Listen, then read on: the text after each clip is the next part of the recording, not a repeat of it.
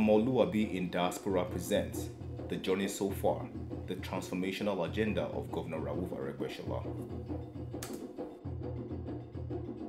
Oh, we want to see a state that will be the hub of commerce.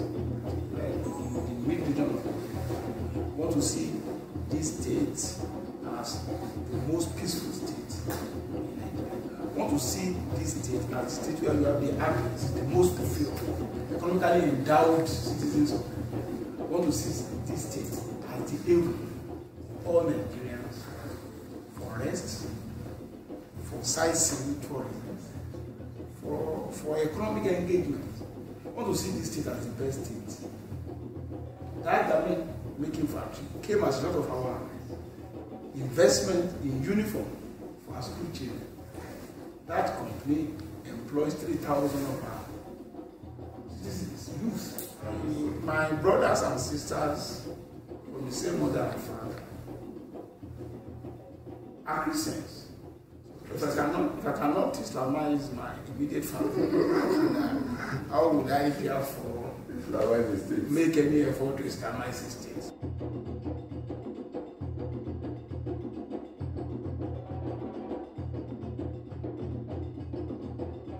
The Osho elderlies get stipends on a monthly basis, and not only that, we have database and the addresses, so the paramedics visit them, the youth visit them, play with them, help them to take them to the nearby hospitals to collect their medication.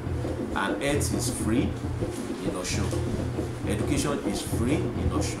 These are all safety net, social safety net that many has. So they should look at all those things and expect more. There are more to come in terms of beneficial international market. Is very, very good, because you are going to have close to 1,000 people engaging in trading.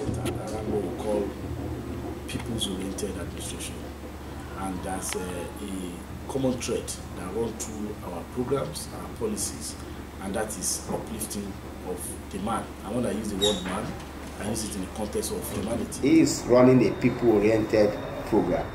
The first he did in the first 100 days was to employ 20,000 youths, using his own security vote, which others have been wasting by sharing among the security agencies.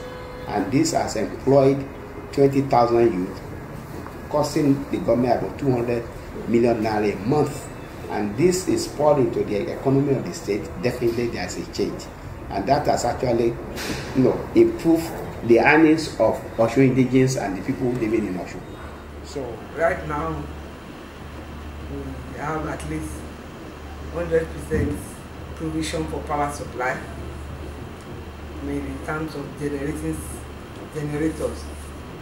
in case there is outage of electricity. That was not there before. Once there was no electricity, we would have to wait until there is intoxication.